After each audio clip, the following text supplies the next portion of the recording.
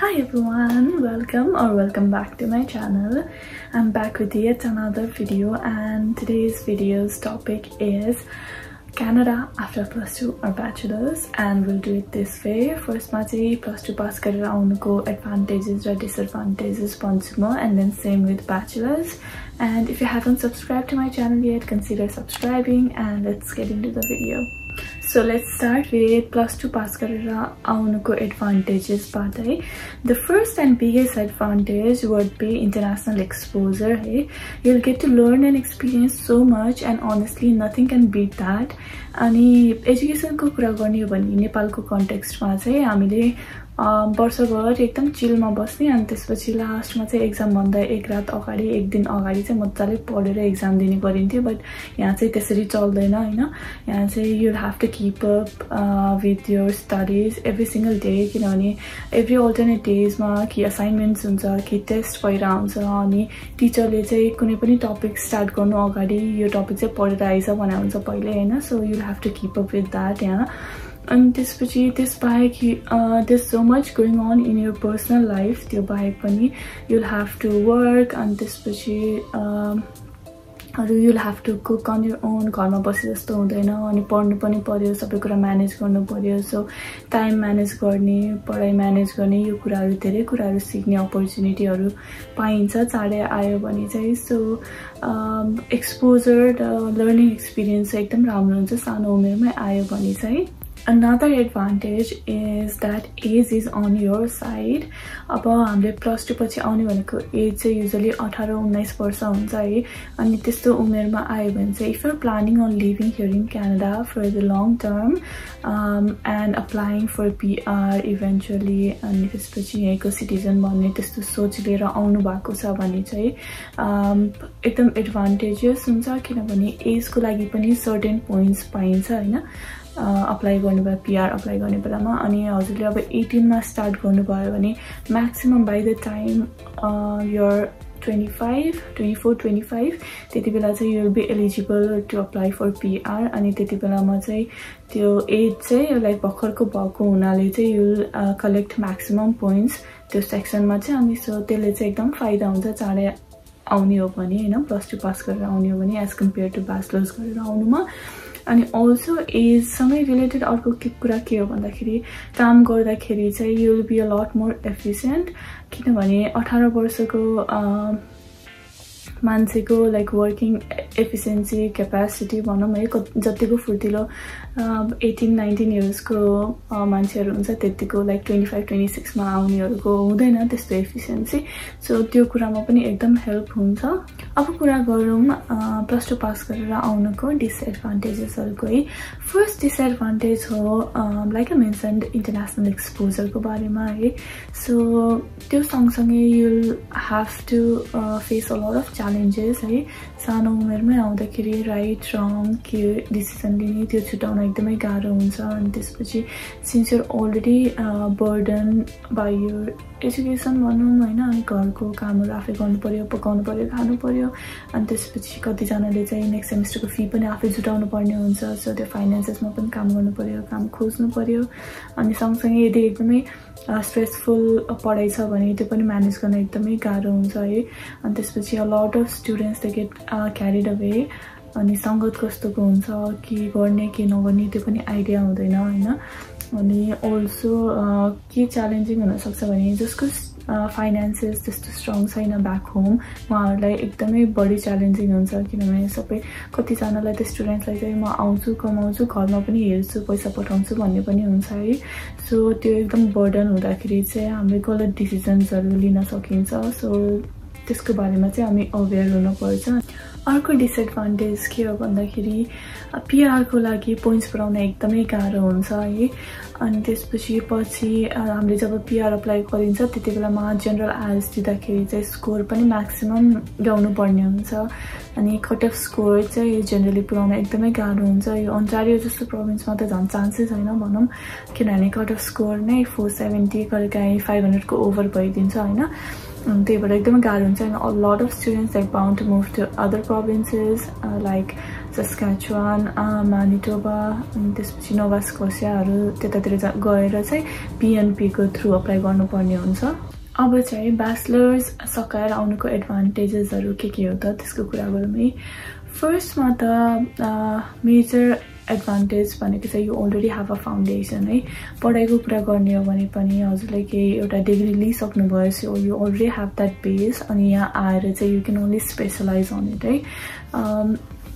त्यही भएर त्यो फाउन्डेसन अलरेडी हुन्छ so you don't have to start from the scratch. Majority of त्यो सब्जेक्ट म्याटरको नलेज अलरेडी हुन्छ आफूसँग है। सो त्यस्तो च्यालेन्जिङ हुन्न पढाइको केसमा पनि। अनि मेरो आफ्नो पर्सनल एक्सपिरियन्स कुरा गर्ने हो भने चाहिँ मैले पनि आफ्नो ब्याचलर सकाएर आएको। आई कम्प्लिटेड BA LLB नेपालबाट। सो 5 इयर्सको कोर्स थियो त्यो। अनि त्यसपछि अहिले चाहिँ मैले PG सर्टिफिकेट कोर्स गरिरहेको छु प्यारालिगल अनि 1 वर्षको मात्रै हो। सो त्यो चाहिँ सजिलो हुन्छ यसरी आयो भने चाहिँ you already have the foundation अनि त्यसपछि एकदम स्ट्रेस लिनु चाहिँ पर्दैन पढाइको कन्टेक्स्टमा चाहिँ। अनि also in terms of like general life होइन लाइफमा युज हुने कुराहरूलाई लिएर यु अलरेडी मच्योर इनफ अनि त्यसपछि धेरै कुराहरू देखिसक्या हुन्छ भोगिसक्या हुन्छ थाहा भइसक्या हुन्छ। सो के ठिक हो के आफ्नो लागि गलत हुन्छ त्यस्तो डिसिजनहरू लिनको लागि कम्पेरिटिभली सजिलो हुन्छ लाइक 18 इयर्स ओल्डसँग कम्पेयर गर्ने हो भने चाहिँ। सो यो चाहिँ सबभन्दा ठुलो एडभान्टेज हो यदि हजुरहरू चाहिँ ब्याचलर सकाएपछि आउन चाहँदै हुनुहुन्छ भने। So another advantage is it's a lot easier to get PR as compared to someone who is here after +2 है। अनि कसरी भन्दाखेरि जति एजुकेसन हायर भयो त्यति बढी पोइन्ट्स पाइन्छ यहाँ चाहिँ होइन। क्यानाडामै लिएको एजुकेसनको आधारमा पनि सर्टेन पोइन्ट्सहरू दिन्छ यहाँ गभर्मेन्टले। सो त्यो केसमा चाहिँ +2 पास गरेर आउनुभन्दा ब्याचलर्स गरेर आएको फाइदा हुन्छ है त्यसमा पोइन्ट्सको आधारमा। अनि अल्सो यहाँ सर्टेन कोर्सेसहरू हुन्छ जुनमा चाहिँ you will have to get certificates or licence है।